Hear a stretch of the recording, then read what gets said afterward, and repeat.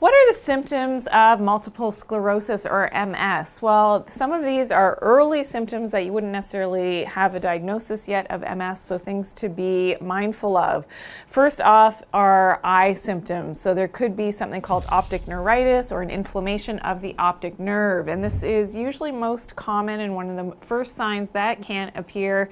And you may experience some pain in the eye. There could be some blurred vision and a headache that goes along with this type of eye pain as well. It could be on one side and eventually lead to even partial or total vision loss, so something to definitely check with your practitioner. Another common symptom of MS, which may happen early on, is a spinal cord inflammation. So you may experience some numbness, tingling, and weakness in even the arms and legs. There could be some bladder dysfunction and difficulty walking. So something else, of course, definitely to check with your doctor if you're experiencing any of these symptoms.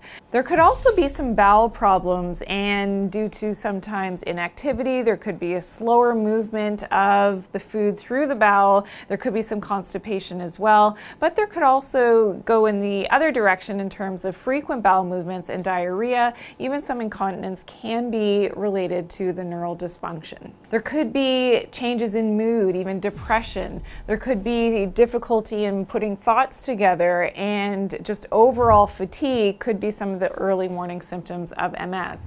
There could be pain, and there's something called the MS hug, so it feels like a constriction around the midsection of the chest, and that could be again because the nerves are failing. There could be some sexual problems as well, so arousal and orgasm could be compromised at the beginning stages and as MS advances, as well as that is related to the nerve pathways becoming damaged, and some psychological factors as well, such as other mood changes and a lowering of self-esteem and your outlook on life. If you're experiencing any of these symptoms, of course, always check with your practitioner. Also check out my other videos on MS as to some of the things that you can do in terms of changing your diet, and of course I have some natural tips to prevent but also to treat some of the symptoms of MS as well.